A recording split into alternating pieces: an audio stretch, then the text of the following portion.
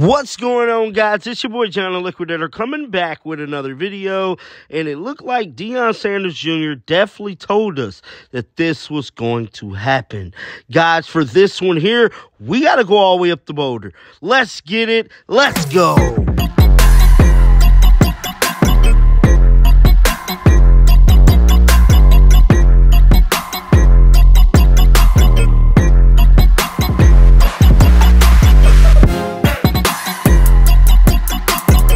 When it comes to the Colorado Buffaloes and Coach Prime content, Well-Off Media and Deion Sanders Jr. is the top dog. There is no arguing about this, bro. He dropped bangers every single day, and his content can't be touched with a 12-foot pole, bro. Well, I'm here to tell you, Bucky definitely gave us a fair warning about his content changing, bro. Now, I know a lot of you guys is like, John, what are you talking about? I'm talking about this tweet here that was released a few weeks ago. Now, when Deion Sanders Jr. first dropped this tweet, I had immediately reacted to it, that he was changing the content, and I guess everybody did not get the memo, bruh. So we got to go down memory lane. This tweet stated, just FYI, now that the season is here and we're game planning for opponents, what being shown is very selective. Most videos start in the middle of the rep and are extremely zoomed in, and the best of what is going on isn't going to be shown. I'm not about to give away formations, player tendency. Stop right there. Player tendency. And we got to remember that little phrase right there. Player tendency. Now, he go on to say, what we excel at / need to work on and etc. None of that.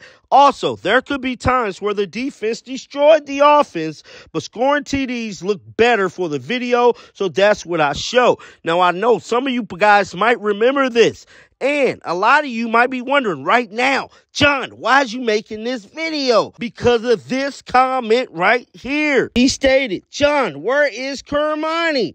Hold up, wait a minute. Now, y'all remember when I told you to hold on to player tendencies? He don't want to show all that. Now, I've been getting a lot of comments just like this one throughout these last couple weeks. Now, I'm not finished. Get on here and say, where is this player? Where's that player? Guys, Deion Sanders Jr. told us out his own mouth, he's not going to be showing everything. Now, something else that stuck out to me yesterday when I was on live, somebody pointed out that the fight could maybe be scripted because Coach Prime is trying to build a national fan base, which is a good theory, but I just think this is all part of football.